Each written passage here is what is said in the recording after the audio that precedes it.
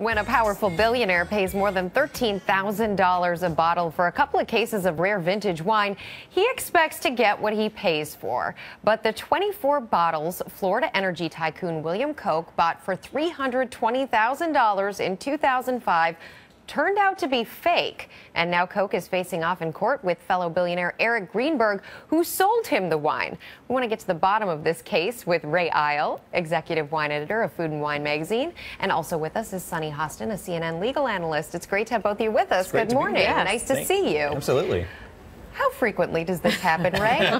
Well, you know, a lot of the wine that's sold in the world is not $30,000 a bottle. Correct. But thank goodness. At that super high level, there's actually a real problem right now with counterfeit bottles of wine, with wines that, you know, aren't what they're purporting to be. How does that happen? Well, what happens with someone who really wants to fool someone and make a lot of money doing it, but in the case of like a bottle like this one I've got here, you know, you can take an old bottle, 1950. I mean, this is ostensibly 1915 Domaine Romane Conti. This bottle is really old. The glass is really old. That label, if you look at it very closely, is not that old. Right. And additionally, there's a little black mark in the middle of the label from the person who sold the wine, or ostensibly sold the wine back in 1915, that ought to be lower on the label. So this wasn't the real thing, but it did sell at auction for thousands of dollars. So, I mean, I guess the point here is that, I mean, people buy this wine not with the intention of drinking it. They buy it for investments, right? Absolutely. This is old, rare, collectible. That's the key things. Right.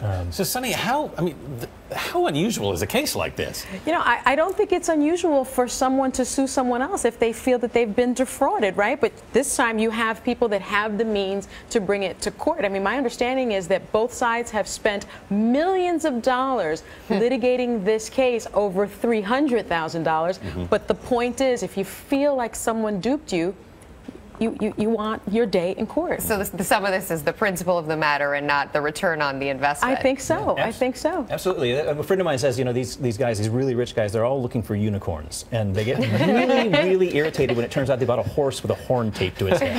Yeah. As would anyone. As would anyone. You know, fair enough. It's $300,000 worth of wine. So at that level, how many horses with horns taped to their head are there? Well, I mean, is there a real thing? Because that's the problem with fraud and counterfeiting. I mean, until you discover it, you don't know that it's fake. And a lot of this never gets opened, and it just gets traded back and forth in the auction market. But it's definitely, if you're in that realm of buying these kind of wines, I would be wary these days. I would get experts to come in and check anything you wanted to. Sunny, can you prove a case like this, that somebody... Yeah, and I think the point is you get the experts. In this particular case, Greenberg had an expert who told him that one of his bottles, bottle 41, which I think is sort of the smoking bottle in this case, was counterfeit, and put a sticker on it. Well, that same sticker in that same bottle is in Koch's cellar. And he had the same expert come in and say, hey, this is the same bottle that I marked before. And I think that really is going to be very crucial in this case, because if you're going to buy something like this, have an expert, and Koch had that expert. Right. I mean, I'm looking at this. It looks pretty good to me. It looks. I mean, it looks old. So how do you tell, Ray? I mean, well, you know, it's that, you know, if you've dealt with old wines before, this actually isn't that great a fake, because the label is pretty clearly not from the era of the bottle, although it's been doctored to look like it.